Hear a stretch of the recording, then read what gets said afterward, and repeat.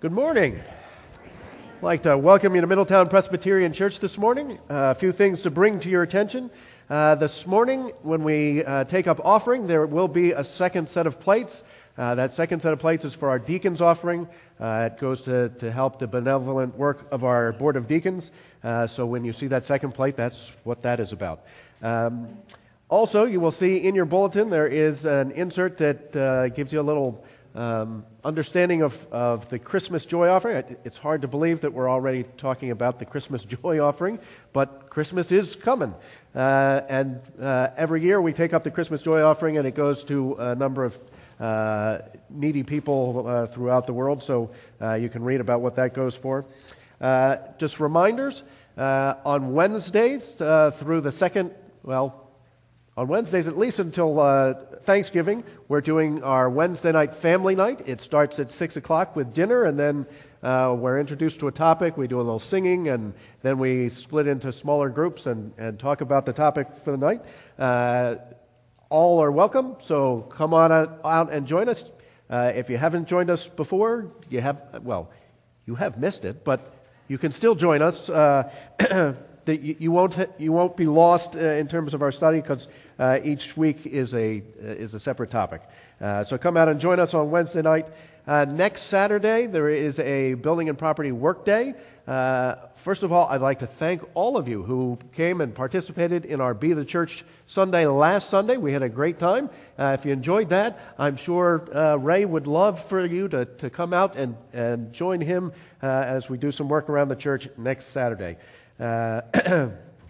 Also, those of you who are interested in participating in the Adopt a Child project for Christmas, you'll see information in your bulletin, but that the deadline for submitting a request for that is coming up next weekend, so just keep that in mind. Also, not tomorrow, but the following Monday is our Prime Time Plus, and on that Monday we will be doing a tribute to our veterans. So we invite any of you who are veterans, or any of you who would like to come and support and encourage our veterans to come out next Monday at noon in the chapel for a nice lunch and a little program. So I think those are all of our announcements for this morning. So we will now begin worship.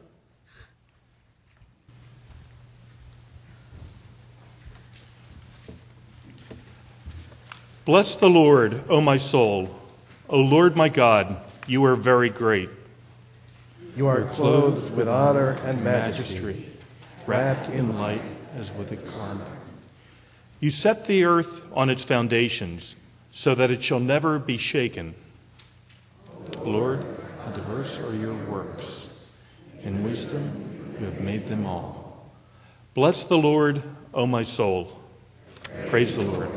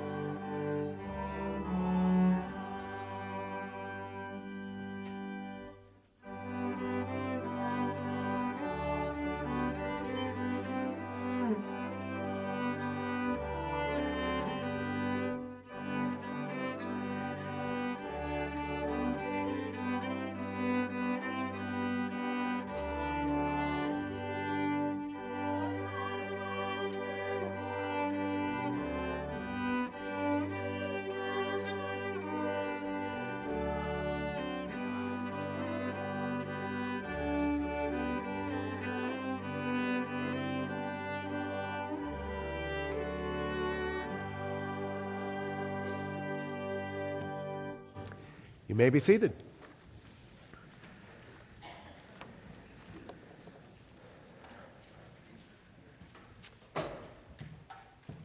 proof of God's amazing love is this, that while we were yet in rebellion against God, while we were yet sinners, Christ died for us. And so let us approach God's throne of mercy and grace to confess our sins using the prayer of confession found in your bulletin.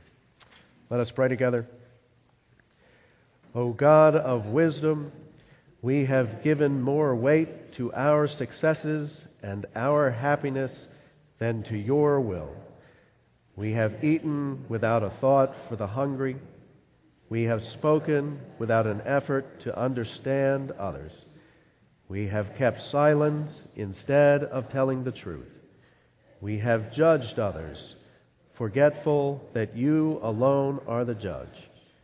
We have acted rather in accordance with our opinions than according to your commands. Within your church, we have been slow to practice love of our neighbors. And in the world, we have not been your faithful servants. Forgive us and help us to live as wise disciples of Jesus Christ, your Son, our Savior.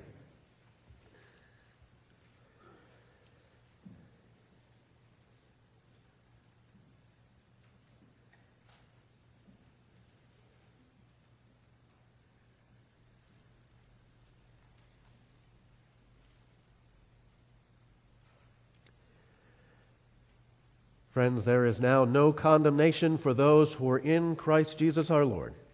Believe the good news of the gospel. In Jesus Christ, we are forgiven.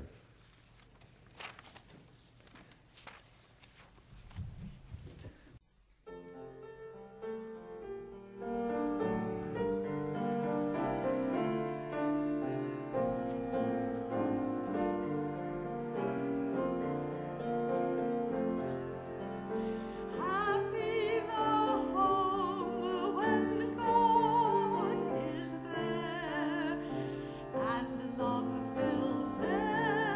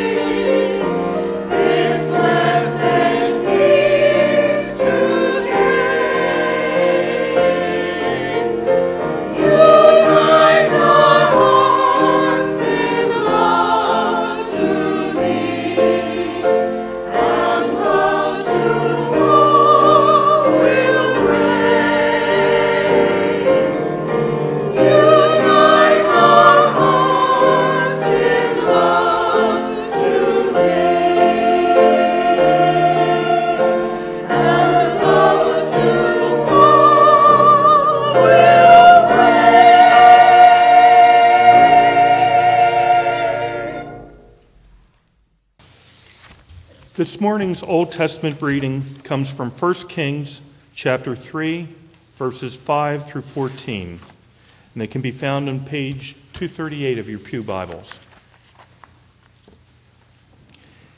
At Gibeon, the Lord appeared to Solomon in a dream by night, and God said, "Ask what I should give you."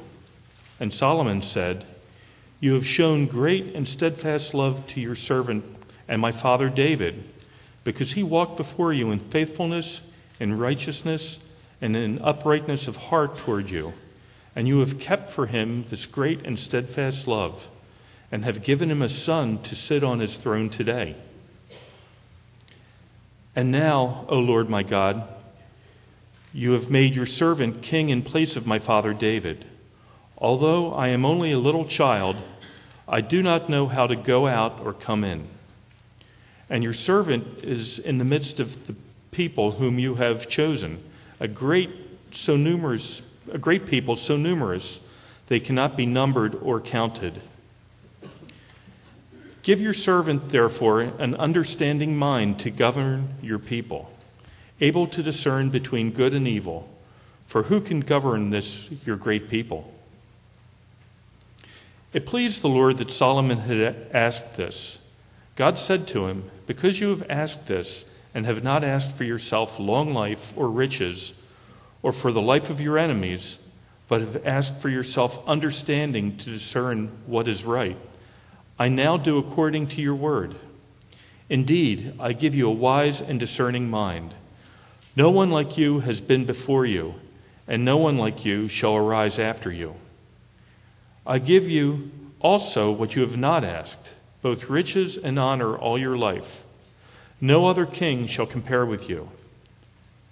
If you will walk in my ways, keeping my statutes and my commandments, as your father David walked, then I will lengthen your life." May God bless this reading of his word.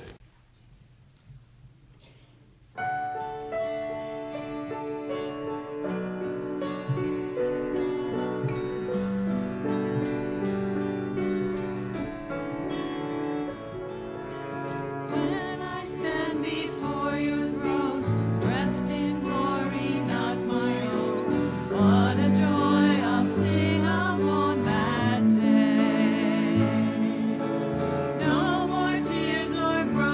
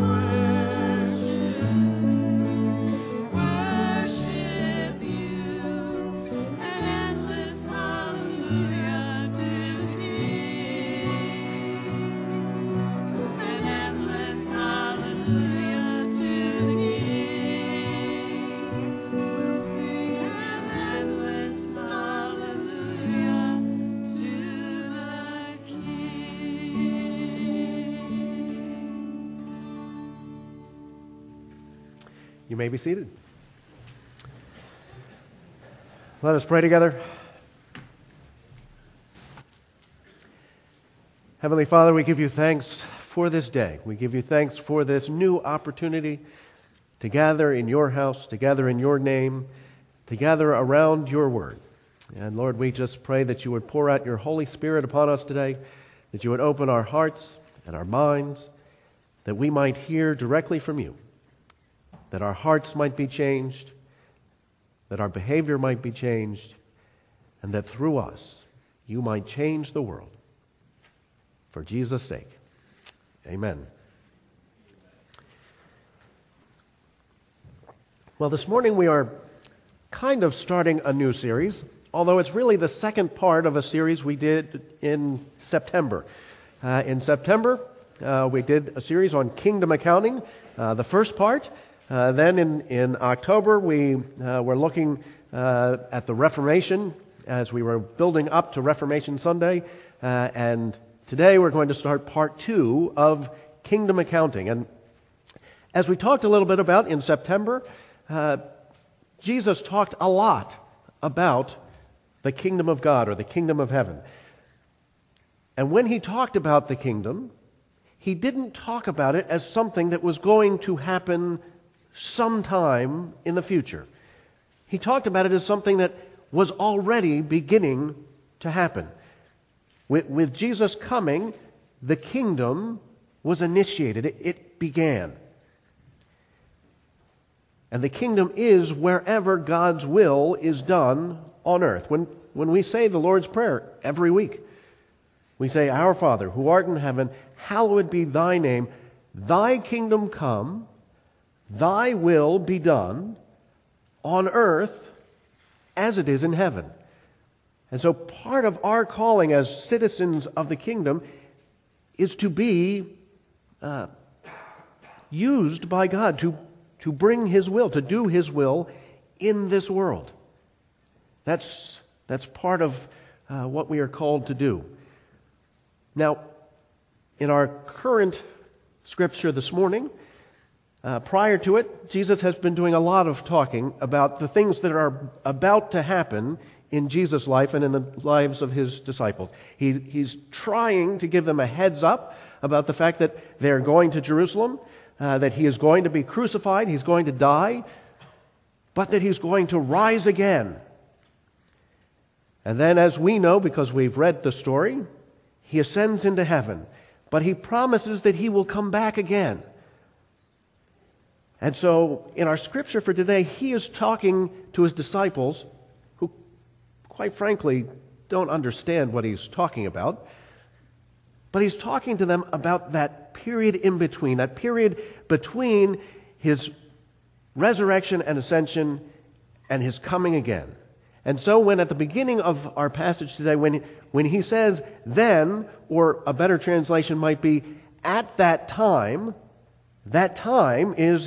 is that period between his ascension and his coming again.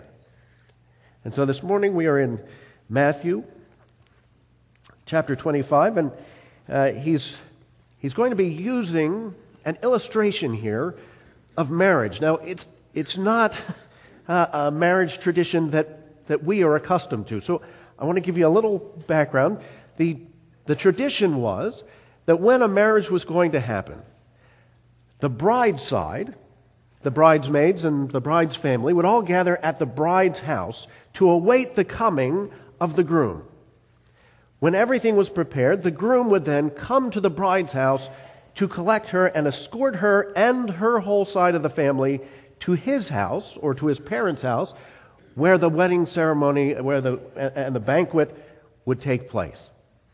And so they prepared at the bride's house for the coming of the groom. And so sometimes the bridesmaids, one of their jobs would to be await his coming. So they would stand outside with their lamps lit, ready for the groom to show up, and then they would tell everyone in the house that he had arrived, and the celebrations would begin.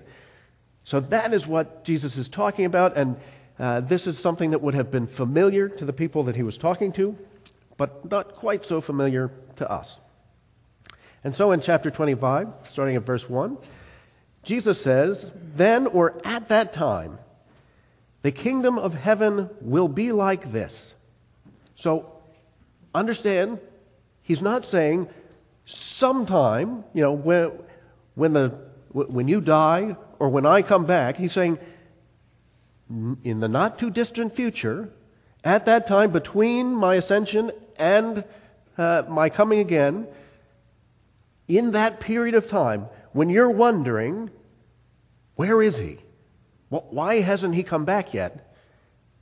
This is what the kingdom should look like, or will look like. 10 bridesmaids took their lamps and went to meet the bridegroom. 5 of them were foolish, and 5 were wise. When the foolish took their lamps, they took no oil with them, but the wise took flasks of oil with their lamps. As the bridegroom was delayed, all of them became drowsy and slept. But at midnight there was a shout, "Look, here is the bridegroom, come out to meet him." Then all those bridesmaids got up and trimmed their lamps. The foolish said to the wise, "Give us some of your oil, for our lamps are going out." But the wise replied, "No, there will not be enough for us and for you. You had better go to the dealers and buy some for yourselves." And while they went to buy it, the bridegroom came. And those who were ready went with him into the wedding banquet, and the door was shut. Later the other bridesmaids came also, saying, "Lord, Lord, open to us." But he replied, "Truly I tell you, I do not know you.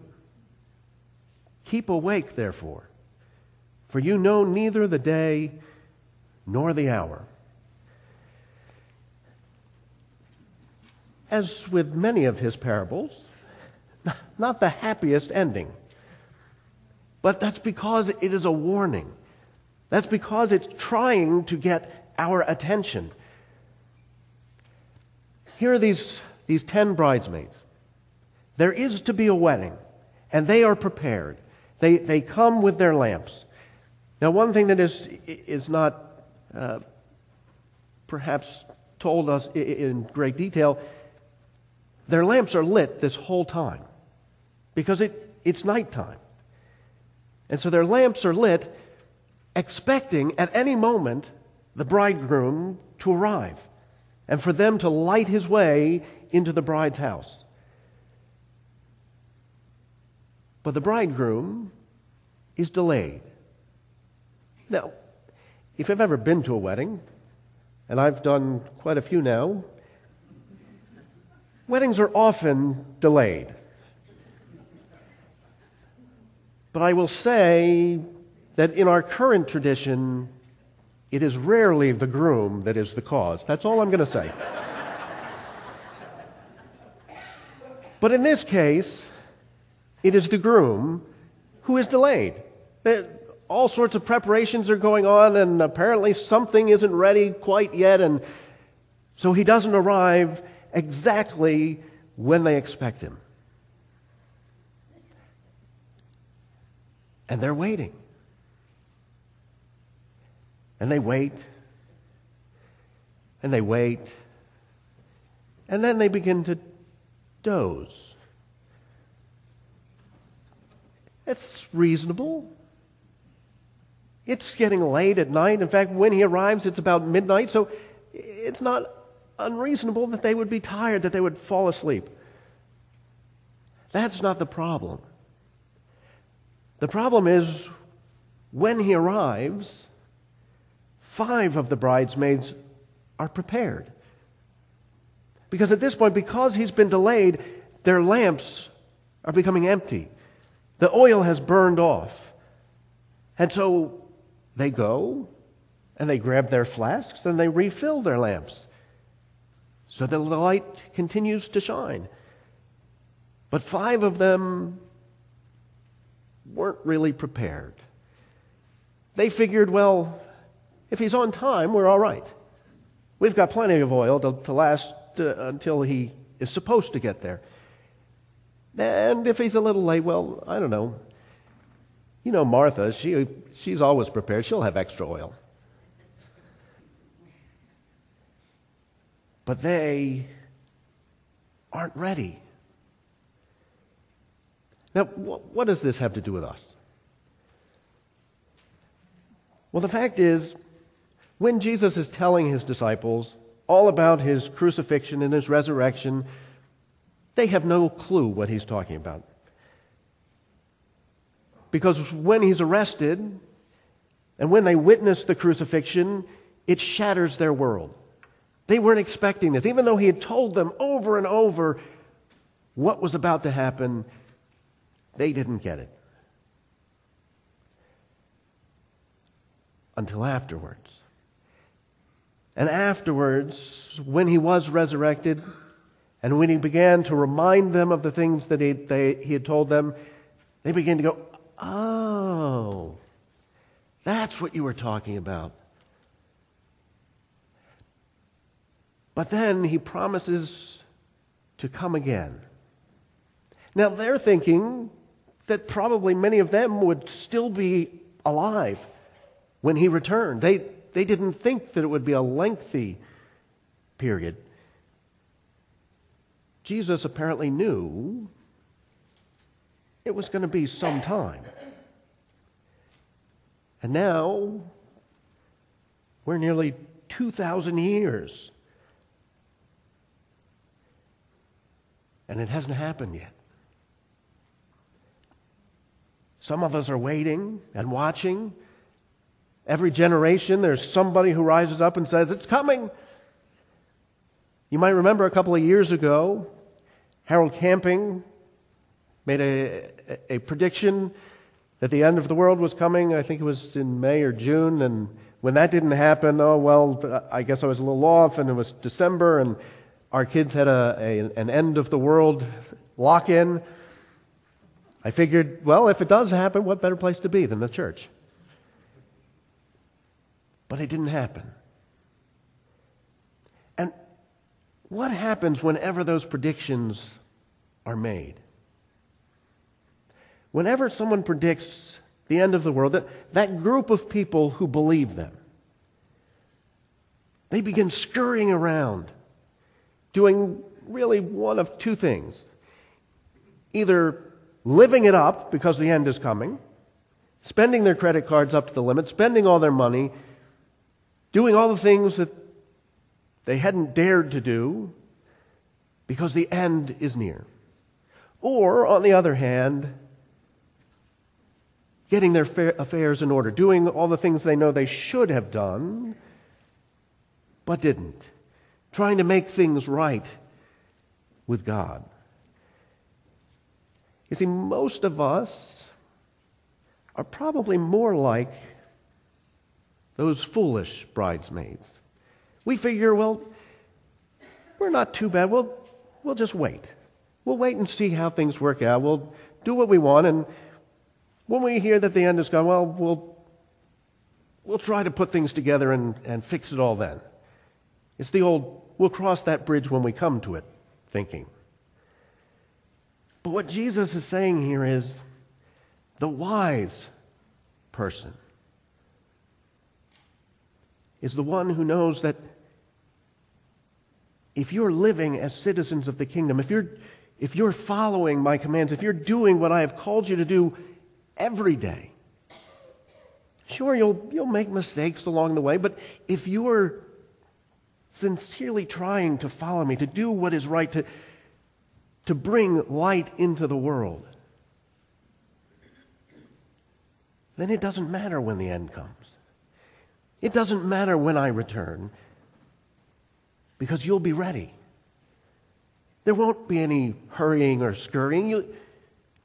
You'll welcome my coming, because you'll already be ready. It's interesting that he used bridesmaids with their lamps, because Jesus, first of all, said, I am the light of the world. But then he said to his disciples, to those who followed him, to those who were seeking to become more and more like him, he said, you are the light of the world.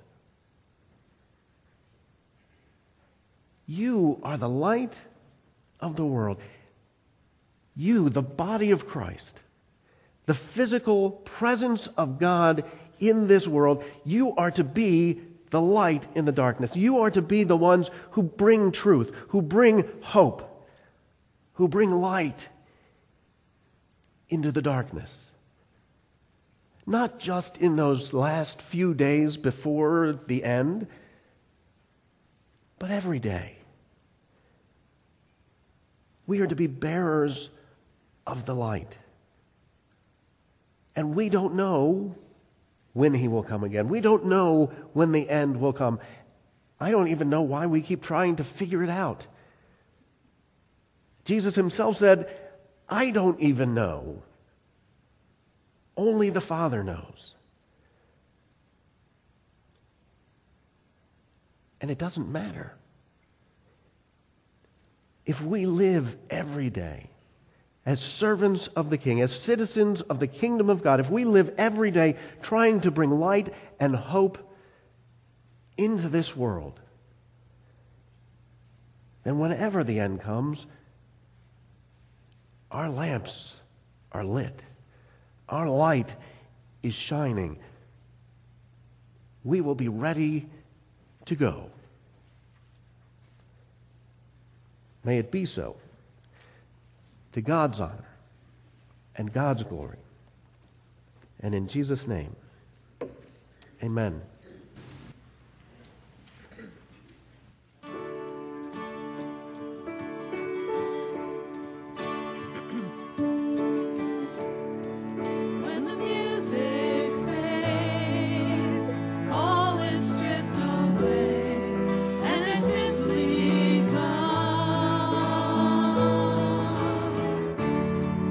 Longing just to bring something that's of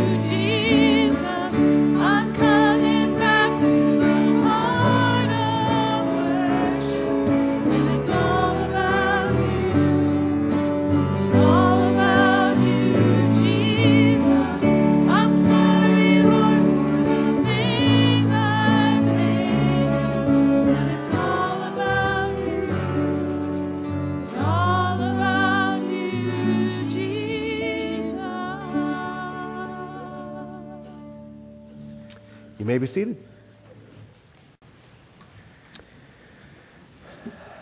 We now come to a time of prayer. So, are there things that we have for prayer this morning? Yes. Andy Nelson. Has he had more or? Oh. Okay, Andy Nelson, who's been having many strokes. Right, other things? Bill.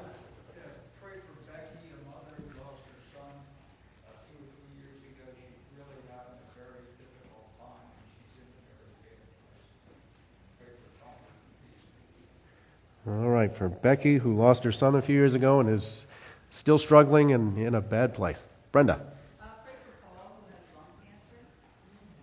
Just found out, so we don't know what treatment he needs. All right. Paul with lung cancer. Bob. Pray for Jim, who's been diagnosed with lymphoma and is undergoing treatment.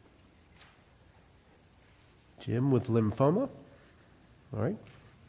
Yeah, Mary. My husband Bill is having some heart concerns, and he's having a catheterization on Tuesday, so pray that the doctors correct. All right. For Bill, who's having a heart cath, and we will pray for him. Other things? Any?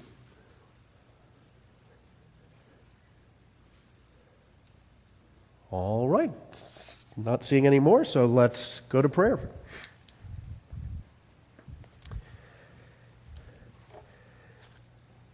Lord, again, we do thank you for this day, for this hour of worship, for this opportunity to come together, to sing your praises, to read your word, to love on one another.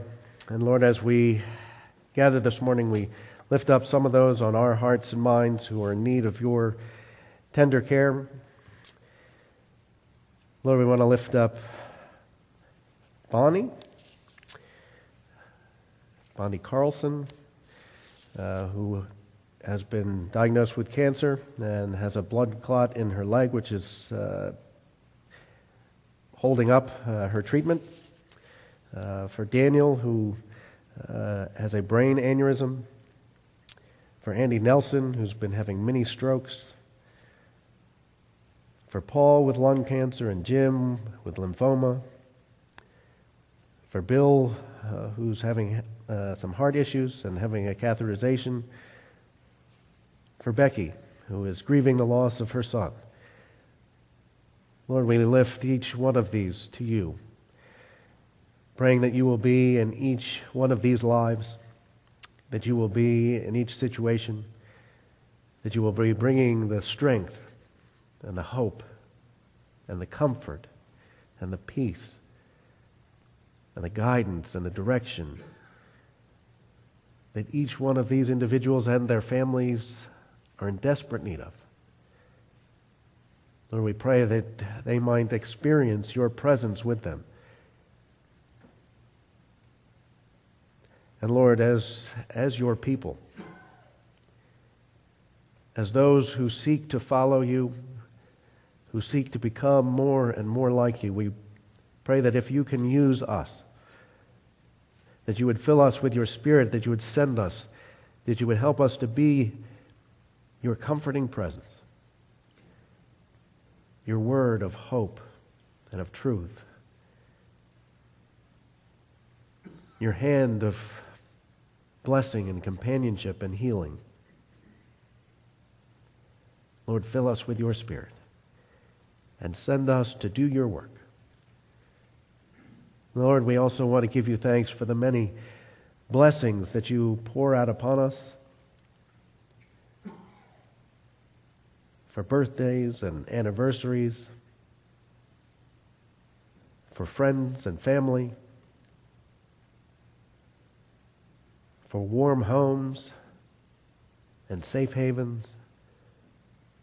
Lord, we give you thanks. And we lift all of these things to you in the mighty name of your Son, our Savior, Jesus Christ our Lord, who taught us to pray together, saying, Our Father, who art in heaven, hallowed be thy name. Thy kingdom come, thy will be done, on earth as it is in heaven. Give us this day our daily bread, and forgive us our debts, as we forgive our debtors. And lead us not into temptation, but deliver us from evil. For thine is the kingdom, and the power, and the glory forever. Amen. If the ushers and deacons will now come forward, we will continue our worship with the giving of our tithes and offerings. Remember that there is a second set of plates for the deacons' offering that will be coming around. If you are a guest or visitor with us this morning, please don't feel obligated to put anything in the plate. Your presence here among us is gift enough.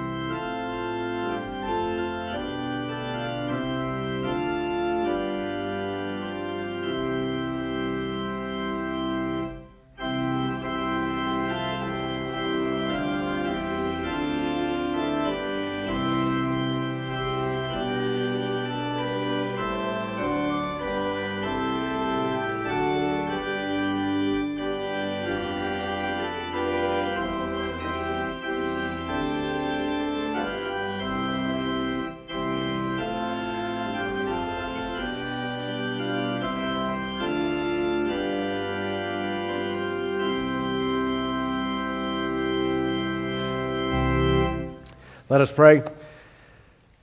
Heavenly Father, we give you thanks for your amazing love for us. We ask that you would accept these offerings which we offer back to you as tokens of our love and our appreciation.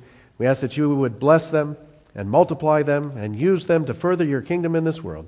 In Jesus' name, amen.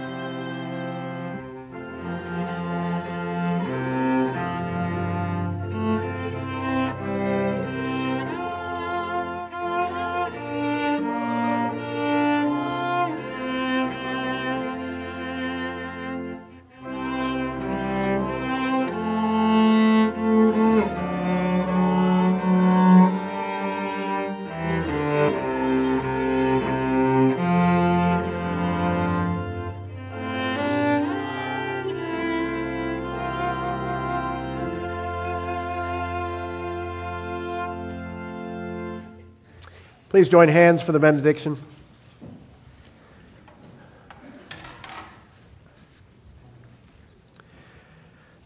Friends, you are loved by God, and He sends you to be a light in this world. So go out in His power to light your world with His love. And in Jesus' name, amen.